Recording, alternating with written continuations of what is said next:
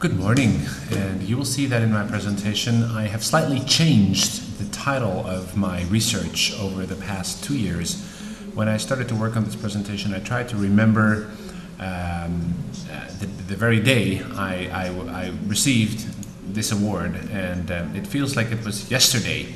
However, I made a lot of progress on my PhD since. I've been doing a lot of field work over the past 2 years, and I'm going to start to work on the bulk of the material to actually draw conclusions this summer.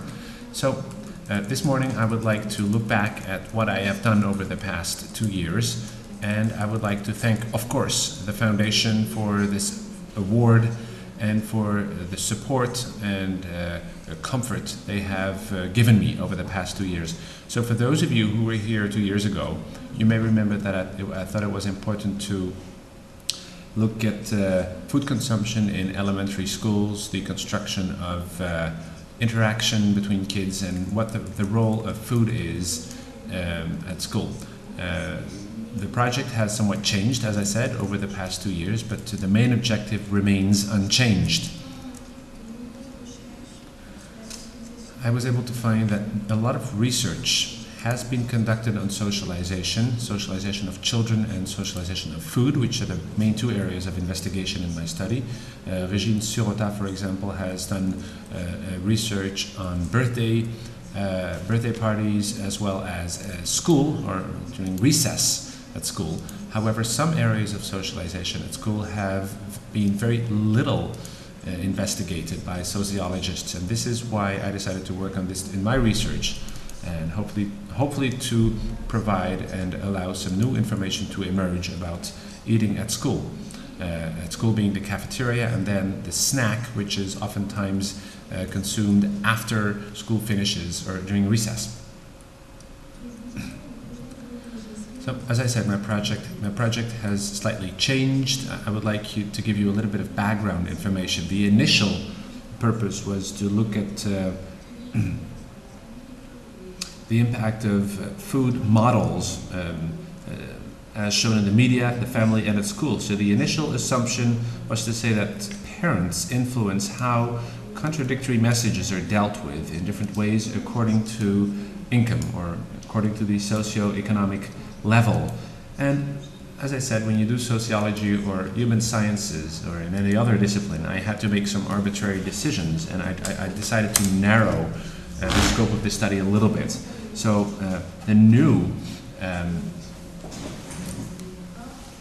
problematic as it stands today is to specifically look at child socialization and food in schools. And this time the assumption is that learning and assimilating food-related values differs according to households and to their socioeconomic situation. So again, in both cases, we're looking very much at the ethnic background and income. I also wanted to work on the impact of media, but clearly this represented too much work, so this is why I somewhat narrowed the scope of the study and decided to leave out the impact of media.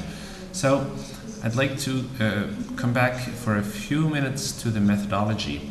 I looked at the existing bibliography in 3 areas: sociology of food, sociology of childhood, and sociology of education. Since my study is mainly geared towards schools, then I did a comparative study that lasted 2 years, which is going to be completed in a few weeks. We took 3 elementary schools. We carefully picked the schools based on their location. To have in terms of representativity, different income levels represented. As far as the tools are concerned, most of the study is qualitative. So at the end of the 2 years, I should have roughly 200 hours of observation in the cafeteria. Concretely, what I did is I spent a lot of time in the cafeteria eating with children. I also have a log. So every day, or on average 2 or 3 days every week, I would write down in a very specific way, accurate way, what kids would eat. What kind of snacks, for example, how much did they share their food and how much did they share, is there a correlation between gender and sharing and so on. And I then backed this up with what I call semi-directive interviews. I did 30 such interviews with staff working in the cafeteria as well as families. So much for the qualitative study. Then there is the quantitative information. Initially I wanted to do a questionnaire with families, but I realized it would be better to conduct interviews rather than having those questionnaires. Of course there's the cost of performing a questionnaire, which was important. So I decided to organize interviews to have more information about snacks. Once again, some statistical information as well based on my observations.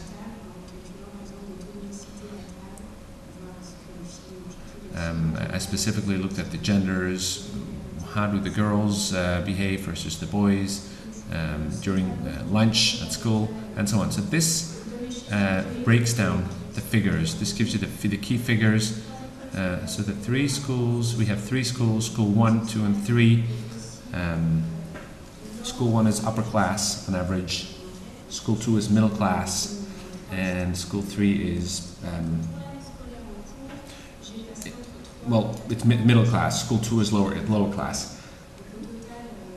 We have the number of classes, the total head counts, the number of children eating at the cafeteria, and we have the total numbers at the bottom.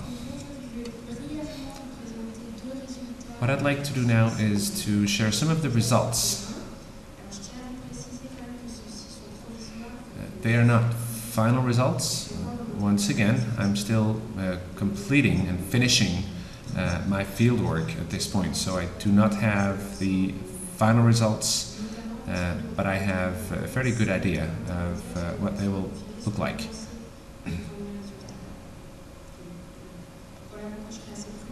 So we simply have to be cautious with some of this data. So what I've seen in my observations and during my fieldwork is the importance of games, playing with children. Nothing new there, but it is more important than what I had expected. No matter what the children do, no matter what income, no matter where, children like to play.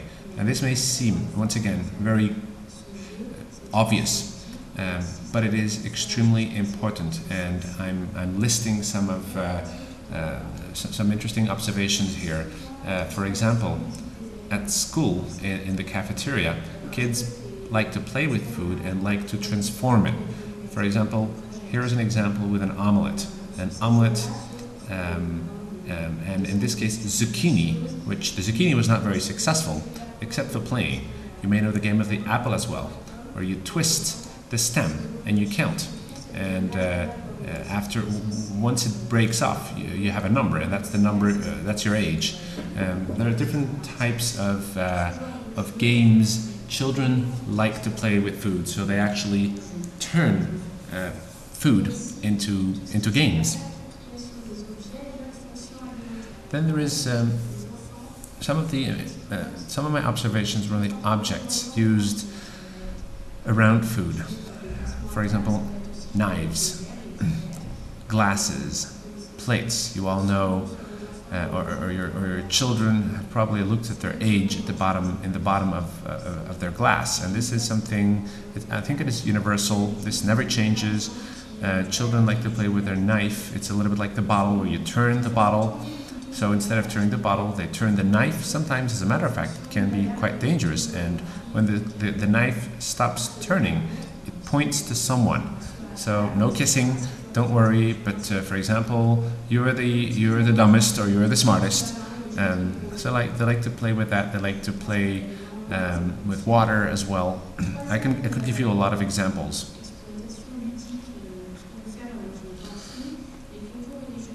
Then they like to play contests, and they like to talk to each other. Once again, and I have to be cautious here, but generally speaking, the boys get involved more. For example, contests. Who has the most Playmobiles? And at the end we have a winner. Sometimes we don't have a winner. Sometimes it never ends. Or whoever knows a story better than the others. Who knows Santa Claus? And ultimately the purpose of those games or contests is to have a winner. Last but not least, and this is probably the most obvious one, children who take toys to school. Teddy bears, for example. Here are some pictures. Bracelets, bracelets or playing cards. But it depends a lot on how much freedom is given to children in a given school. Some schools do not allow any toys on their premises. But kids are smart. They sometimes hide them in their bags or in their pockets, and they end up showing them to their peers over lunch.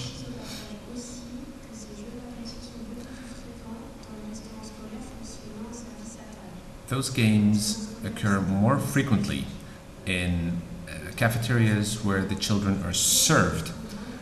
In cafeterias, in self-service cafeteria, simply because of time, because of the fact there is less time to play, children play less.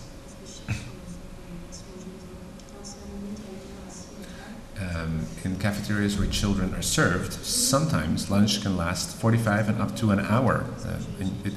You can't just expect children to sit down and do nothing except for eating. For snacks, snacks are generally put in boxes, lunch boxes, small bags. There was one school where kids have a lunchbox. One started, and then all the others did the same thing. Little bags like the one that is on this on the slide here. So it's a small, dedicated bag for food.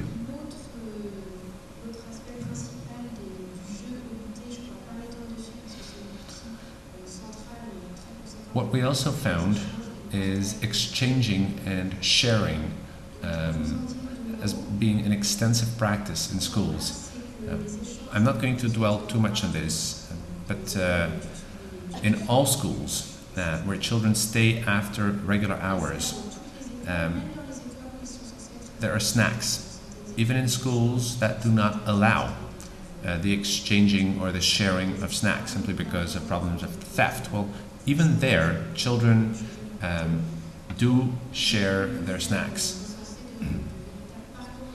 And you can truly observe migration of food items going from one child, and yet another child. It is very interesting to observe those migrations. Oftentimes there are peer networks.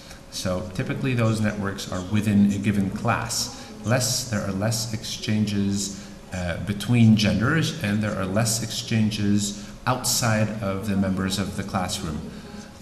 What we also see is older ones taking from younger ones. We're seeing the younger ones who are getting the food or food items for their older siblings. But clearly, exchanging and sharing is an observation we have made consistently across all schools. The products that have the biggest value is potato chips, sweets, candy, cookies, sometimes, but less so, applesauce or fruit sauce, and last but not least, fruit. We don't see very many, and when we do, few fruit items are effectively exchanged or shared. So games and playing have been observed consistency, no matter the income levels of the family, no matter the schools, but there have been some discrepancies. Discrepancies in terms of income. We've seen different behaviors around the table and their behavior in terms of language, clothing, body posture, and again, I cannot go into the details, but some children behave better than others. Children coming from low-income families do not have the same behaviors as children who come from upper-class families. Again, I'm saying this very fast, and of course it needs to be nuanced, but there are some gaps, clearly, between the profiles.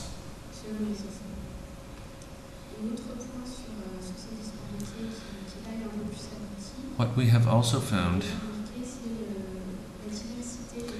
is the diversity in the profiles of the staff working in cafeterias. I have identified different types of profiles. We have vocational staff. And this is temporary terminology that I will need to fine-tune in the future. But vocational staff are people who work with children permanently. They have a full-time job at school and then something else on the side, working with children. Oftentimes, those people are preparing specific, are going to school to work with children. They have a lot of ideas to be with the children in different types of activities. They're very proactive with children. They're very involved. Then we have transition staff. Transition staff, these are oftentimes young people, roughly 20 years old on average, and two types of profiles. Either students who are trying to make some money on the side, or people who are in transition and who are working in school before moving on to something else. So oftentimes people who are looking for a better future, so to speak. And then the third profile, these are experienced staff. These are exclusively women. On average, they're on their 40s. Sometimes we're talking about mothers, older people who have retired and who they are actually there to supervise the children, to watch after the kids, but they are not expected to organize any activities with the children. They make sure the kids work well, that the kids eat well and stay safe and okay. So this is very important because the nature of the staff has an influence on the interaction with the kids. Kids don't interact the same way with a 20-year-old as with a 40-year-old. In conclusion, we have found a lot of consistency across the different schools we have observed, especially when it comes to playing and games. The staff plays a very important role. The staff working in the cafeteria, the staff available for kids during recess, all play an important role in the socialization process of kids. A lot of consistency, but we also found gaps and discrepancies depending on the income levels.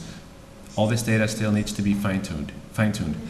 Last but not least, I would like to thank all the members of the Bonduelle Foundation for this award. It has, they have supported me financially, which is important, which has been important for me over the past 2 years, but it has also given me scientific recognition, especially during conferences that I have attended. So, thank you very much. Yes. Thank you indeed, Géraldine. Thank you. Thank you for all this information, and thanks for giving us an update on your research. You insisted on the fact that you consistently observed at playing and games at school. Oftentimes parents tell their kids not to play. Well, I guess that some of the learning and learning better eating habits could also come from playing. So maybe telling kids not to play is not a good idea. Well, what you can hear the staff say is, don't play with food. Don't do it.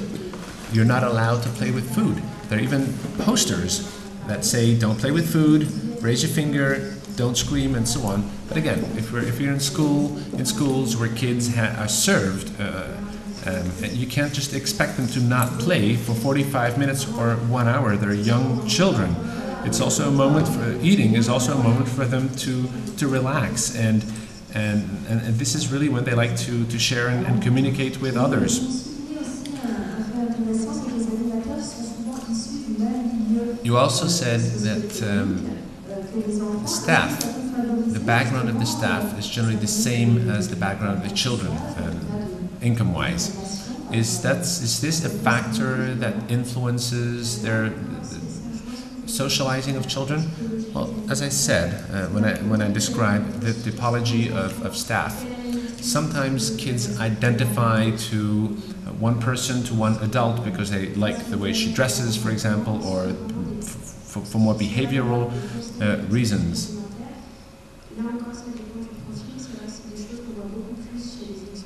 What we do see is that with experienced staff, the experienced staff people or members are more likely to provide food-related advice and have more of an educational approach. This is less true for young staff members, because oftentimes they don't have the right eating habits themselves.